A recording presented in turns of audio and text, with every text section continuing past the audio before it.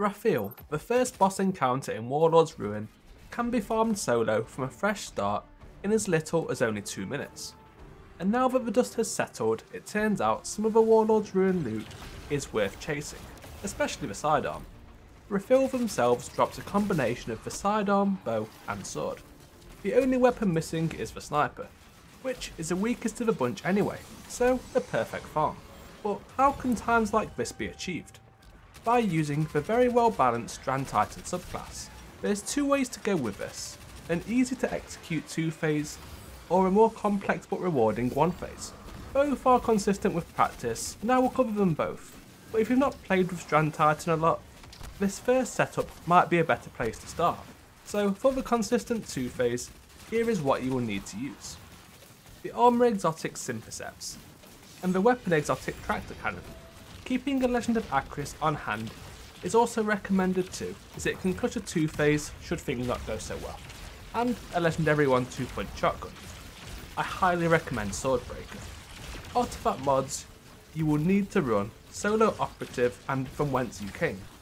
If using a Swordbreaker, also use Unraveling Orbs and Horde Shuffle. And of course the standard Banner of War setup for subclass aspects and fragments. Full list on screen now, pause if you wish to copy. Getting to DPS, it is as standard. Begin with a melee kill to kickstart Banner of War, then keep it active with further kills.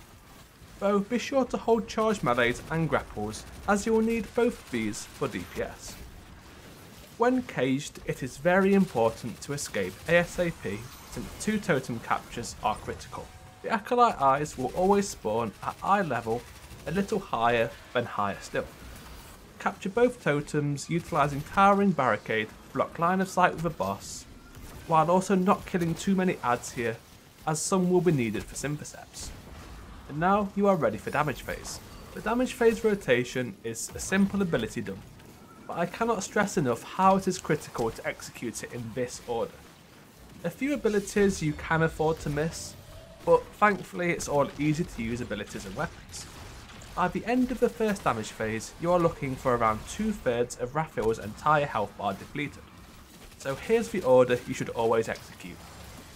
First a tractor cannon shot, then a 1-2 punch shotgun shot into a grapple melee, then another 1-2 punch shotgun into 2 charge melees, another 1-2 punch shotgun into your final charge melee. Reapply tractor cannon. Then dump your entire super, starting with 1 heavy attack into 3 light attacks and repeat.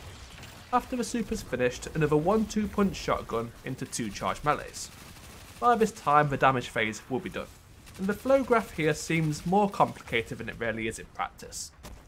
The aim is dumping abilities with 100% tractor cannon uptime for the debuff it provides.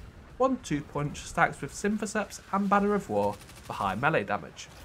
Synthoceps also provides 50% additional super damage.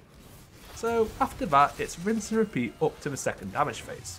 This time you will not have the Super Blade Fury available, but hopefully you have already done enough damage to mop up the remaining health without issue.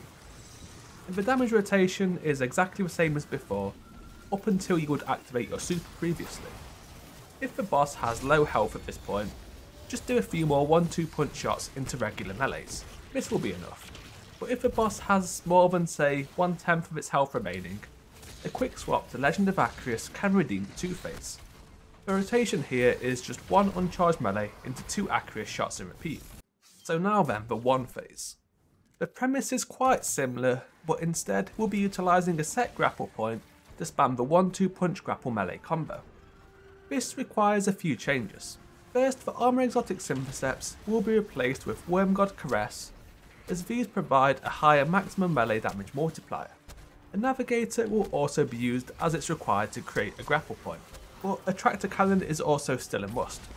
So this means having both in inventory is also a must.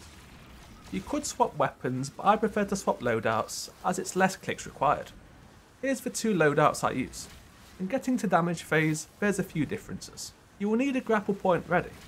I prefer to deploy one of these as I'm capturing the totems, as this will ensure it is still active when the damage phase begins.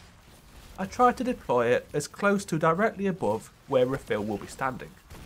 Aiming the grapple point straight up is the easiest method to use, due to how grapple melee does not reliably activate unless grappling vertically. Between deploying a grapple point and the beginning of damage phase, you will need to swap loadouts to one with both a tractor cannon and 1-2 punch shotgun. I also do this while capturing totems, deploy a barricade while doing so for safety. You should also be hitting adds when convenient with melees all throughout pre-damage to maintain burning fist stacks, but regardless these stacks will automatically refresh themselves during damage due to the AoE hits from grapple melee. The damage rotation here is simple but requires practice to execute correctly. Miss the grapple point and it's probably a 2-phase minimum, but the aim assist on the grapple point after first connection is very generous. So here's a rotation you should use. First apply tractor cannon, then 1-2 punch shotgun into a grapple point grapple melee, and then repeat shotgun into grapple melee 4 more times. After this, quickly reapply tractor cannon, then go back to shotgun into grapple melee until the boss dies.